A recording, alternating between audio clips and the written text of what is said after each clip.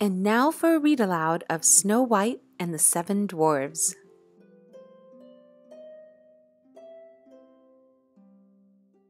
There once was a queen who was very beautiful, but she was very vain. She could not bear to think that anyone might be more beautiful than she.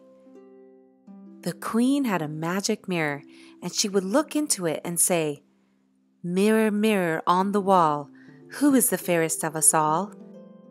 And the mirror would answer, "You, queen, are the fairest of us all."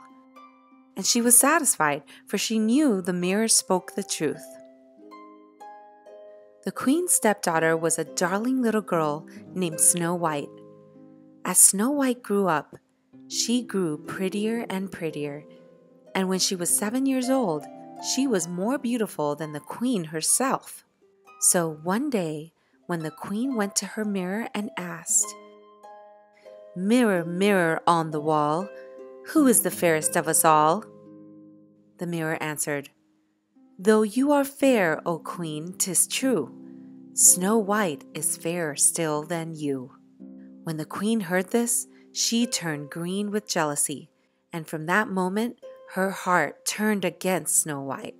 Envy grew in her like weeds, until one day she called for a huntsman and said, "Take the child into the woods and away from my kingdom."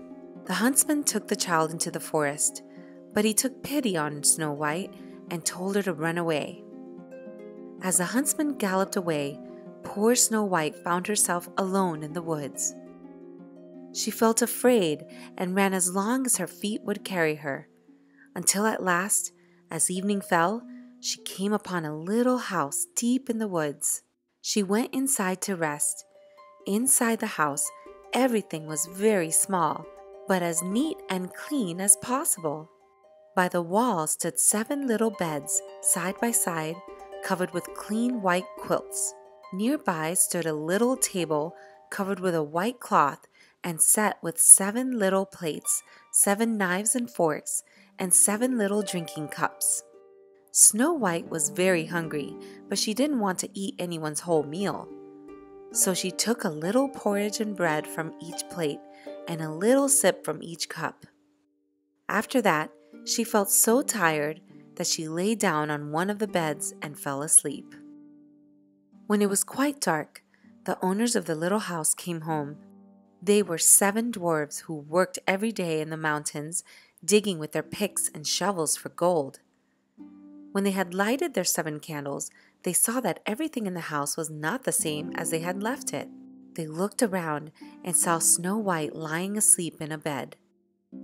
They all came running up with their candles and said, "Oh, goodness gracious!"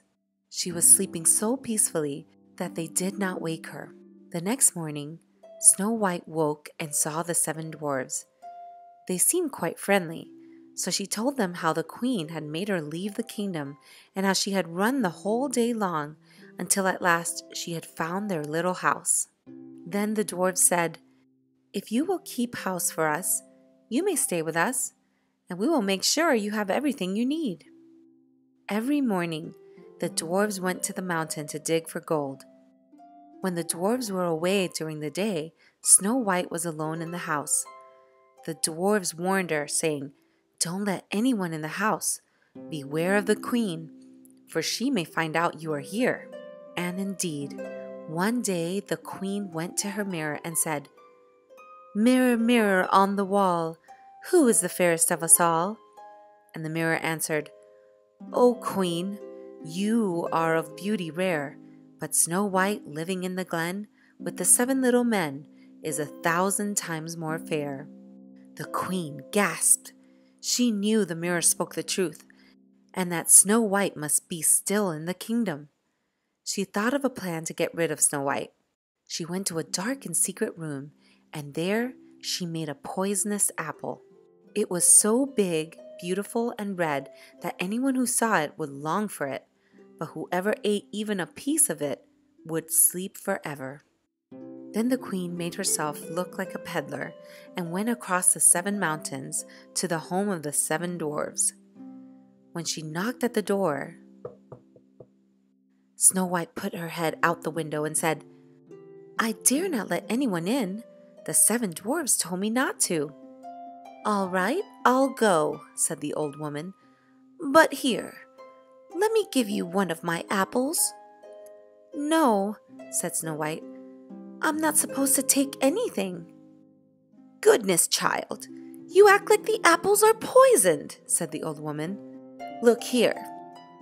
I'll take a bite of this apple myself, all right?